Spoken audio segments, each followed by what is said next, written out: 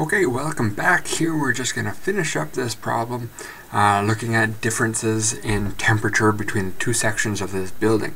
So we've already done parts A and B where we performed this test on the variance, and we found that we had insufficient evidence to reject our null hypotheses, saying that as far as the variance goes, I can't say that there's any difference between these two sections of the building.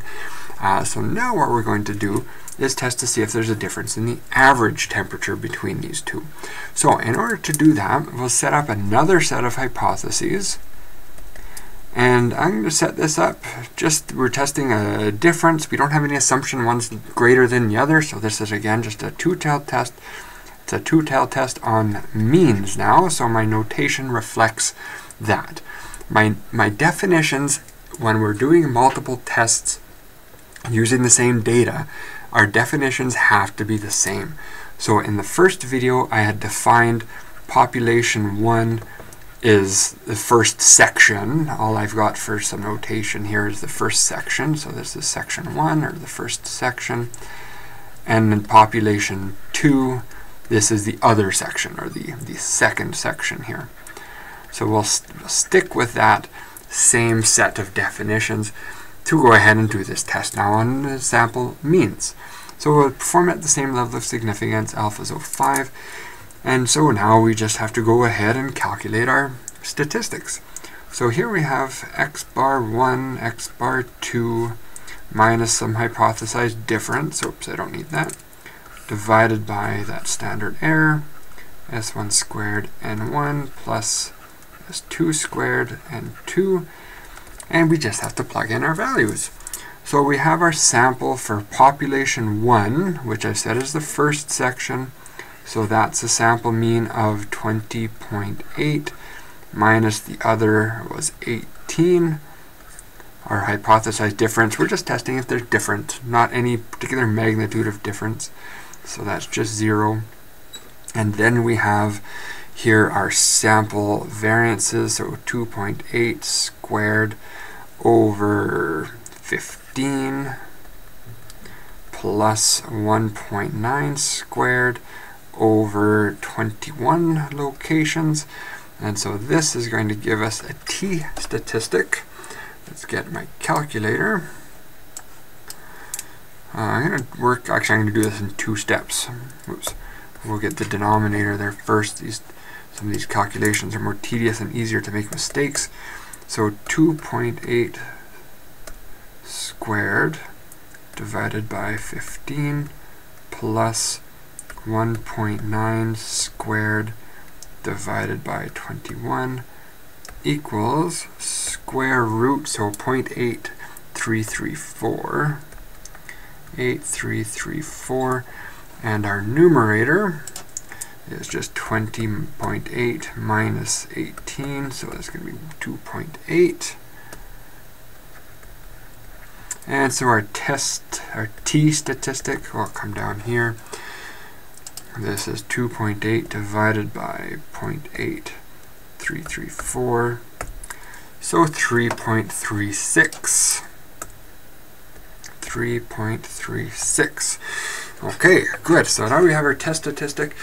Now if you remember, if you've looked at some of those videos in Module 10, now we have to concern ourselves with the degrees of freedom. So what are the degrees of freedom here? Well, remember there were 2 methods of calculating the degrees of freedom.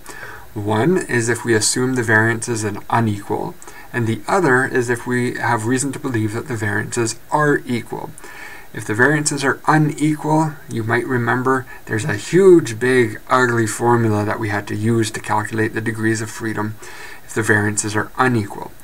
Having just done this test and found that we have no reason to believe that the variances are different, we did not reject that hypothesis, we can calculate our degrees of freedom simply as n1 plus n2 minus 2.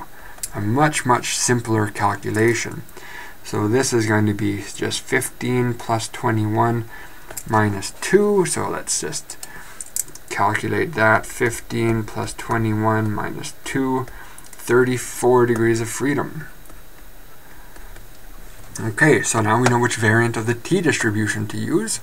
So we'll go to our t-tables, 34 degrees of freedom. Well, we have to approximate it anyways, so we'll use 30 degrees of freedom. Let's just use our p-value approach. So our test statistic here was 3.36. 3.36 is out here somewhere between these two values, fairly close to this one, but we're just not quite there. So here's 3.36 is in here. So our probabilities of interest are here. This is a two-tailed test. Remember, we're testing for equality. So my p-value is going to be between 0.005 and 0.002. So needless to say, we have a very small p-value. It's less than 0.005. So given that our level of significance is 0.05, and our p-value, do I have room to write it in here, is less than 0.005, greater than 0.002, we can comfortably reject, oops, I didn't write that very well, did I? That should be unequal. So we can comfortably reject that null hypothesis. So what have we learned here? Well, we did the test on variances, and we found that we have no reason to believe that the variances are different. So the shapes of these distributions are, for all intents and purposes, not different from each other. The means, however, we've rejected the null hypotheses that the means are the same. So here we have evidence to show that the means are different. So effectively what we have done, let me just give myself a little bit more space here, is we've found that we have two distributions. Their shapes are the same, but they're in different locations. So both of our variances, I can't say that they're different from each other, so the shapes of these two distributions are, for all intents and purposes, the same, but their location is different. On the number line, they are not in the same position. Okay, so that's it. We've got a bit of information about our temperature issue within the building. The variance between these two sections, the variance in temperature between individual locations in these two sections, the variance is the same. However, there is a difference in the average temperature between these two locations. So maybe there's a problem there that we do need to fix. Okay, I hope that was helpful. Thank you very much for watching. Bye-bye.